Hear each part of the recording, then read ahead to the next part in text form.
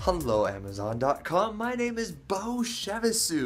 I review all sorts of awesome gadgets here on Amazon.com. Today I am coming to you with this fascinating little gadget from Cootree. It is a wireless Bluetooth transmitter and receiver, and I'm going to break down exactly what that means as well as how to set this little guy up. It's extremely easy. First of all, this is probably one of my favorite gadgets that I've ever received, and yes, I did receive this from Cootree in exchange for a thorough test and review, and let's see if this review is up to par with your standards. Now, first of all, this little guy will turn any kind of device into a Bluetooth signal. So let's say, for example, my lovely wife has an iPod Nano and she wants to connect it to her Bluetooth headphones right here. But the Nano doesn't broadcast a Bluetooth signal. She simply plugs this little guy into the device using these little guys right there. So let me break it down for you. Let's pretend that this little crayon from Lucy right there, this little crayon is the Nano. She plugs this into the Nano right there, and then this end she plugs into the Cootree transmitter right there. And so it plugs in right there. Alright? Then this broadcasts the signal to the wireless Bluetooth headphones right there. How cool is that, Lucy? What do you think? She approves. Now, the secondary application of this is not just to transmit a Bluetooth signal, but to receive a Bluetooth signal. And so this is how it will work. Let's say we have some wired headphones right here, which are wonderful noise-canceling headphones. However, look at this obnoxious little wire. We do not want to plug this into our PC at work. Let's pretend that, this Dijon mustard is the PC at your work. And we plug it in right there, and you're listening to it, and that's really annoying because then you're stuck to the chair. What you can do is plug the Cootree receiver in right there, and it comes with a little clip on the back, so you can just clip this right onto your belt buckle.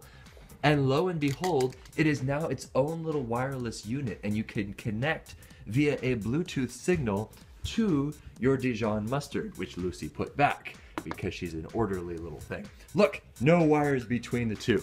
How cool is that? Okay, now let's break down exactly how this little guy works. All right, first of all, before you even start it up, you want to tell it what you want it to do. So there is an RX and a TX, which may sound kind of confusing, but just remember, R is for receive, T is for transmit. So in this case, let's say we want to transmit a Bluetooth signal. So we put it over like that, and then we turn it on by holding it down like so.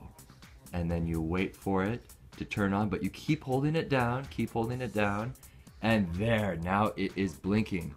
Now, what you can do is plug, let's say you can plug this little guy in right there. And Lucy is fascinated by this. And now, we are going to plug this little guy into my laptop right here. And voila! Now, whatever I play off of my laptop right there, let's say that it is a YouTube video or something like that, I can now go over here, hold down my Bluetooth headphones until they are in pairing mode, and they will automatically connect to the transmitter right there. And you can see they're kind of blinking, they're kind of blinking.